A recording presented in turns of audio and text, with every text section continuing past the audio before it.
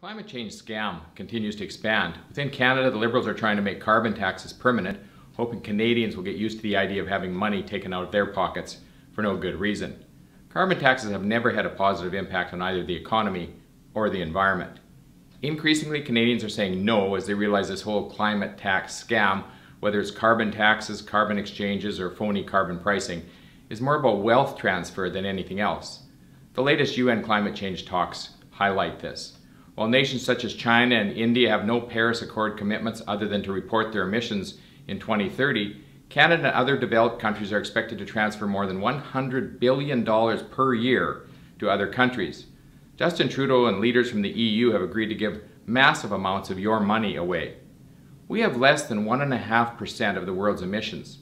Does Justin Trudeau really believe that taxing you to death and giving away your money will be an effective thermostat for the world?